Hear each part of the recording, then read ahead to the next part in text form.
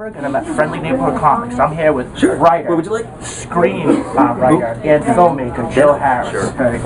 Joe, you've been able to work in so many different mediums, of your art. Daddy Brock. What can you take back from all your experiences? Looking back. Old Venom with the tongue or the new Venom? Well, it takes a lot of effort. You want to see what comes out. That's what I was going to throw. That's the only Venom. For every page, every minute, everything you might screen, there are countless things that don't work out. Yeah. So it's just, I feel very fortunate that I've been able to do as many things that I've been able to do, and yeah, I feel both like it's the product of a lot of effort as well as a lot of good fortune. So take nothing for granted and just forward.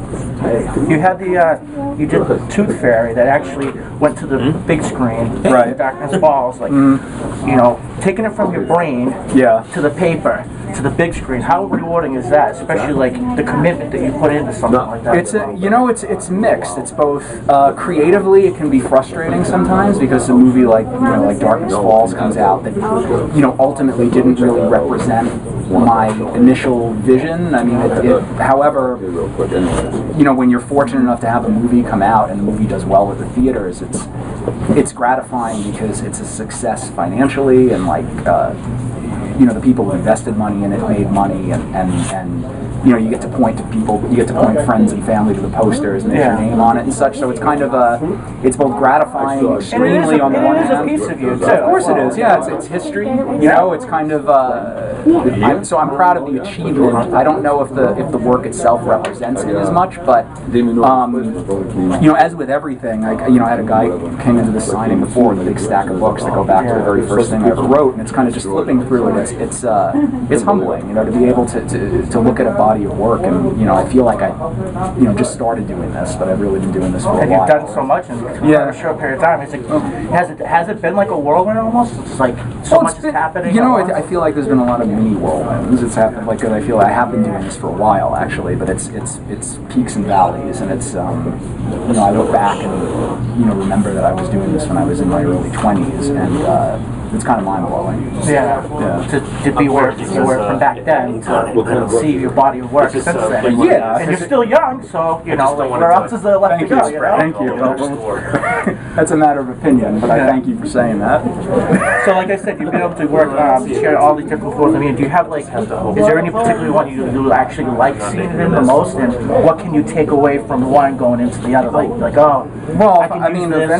Of everything I've ever done, Great Pacific is what I'm most proud of. I mean, this represents who I am. It's what I'm doing now. I think I'm better as a creator as a result. And as far as what I go forward with, the confidence that I could actually launch a new series like this is something I take with me into the future. The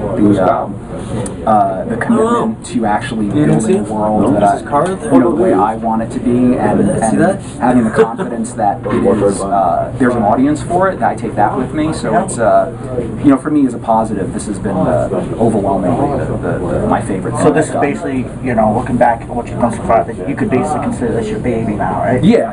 This represents who I am at this moment in a way that a lot of what I've done in the past might not have. I don't know. I don't mean to be too hard on it. We do the best we can when we're at a particular age, but just in terms of what it is I intended it to be, I was on the fence about this really is. This is. I consider this a success that I'm more fond of than anything else I've ever done. And for the people watching at home, that haven't read it yet, can you give them maybe a brief synopsis of what it's about? Great Pacific is about this young man who decides to essentially settle the Great Pacific Garbage Patch, which is this floating mass of trash and refuse in the Pacific Ocean, but not necessarily to clean it up. Rather, he plants a flag and declares it his own sovereign country. And then it's about him having to make it work, him having to survive out in there, out in the middle of the Pacific Ocean. The elements against him, hostile indigenous people after him, mutated sea monsters that have been affected by all the pollution, and even we're going to see in an upcoming issue the United States Navy comes after him to drag him back home because he did some bad things on his way out the door when he left this country to go do what he eventually usually does in the Pacific. So this is an ongoing series? It is an ongoing series. Do you see any, like, do you have like an end for it, like in your head, or do you just gonna keep going, and then eventually, maybe once you get tired of doing it, you just... Well, both points you just said are true. I have an ending in mind, and I would like to keep going for a number of years. So as long as the market will have us, I've got a wealth of stories that I'd like to do. Okay, well, thanks for taking the time. Is there anything you would like to talk about coming up, or anything you'd like to plug?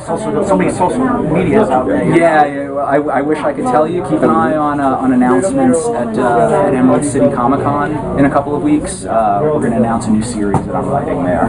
Cool. Looking forward to it. Thanks a lot. I'm Chad. See you later.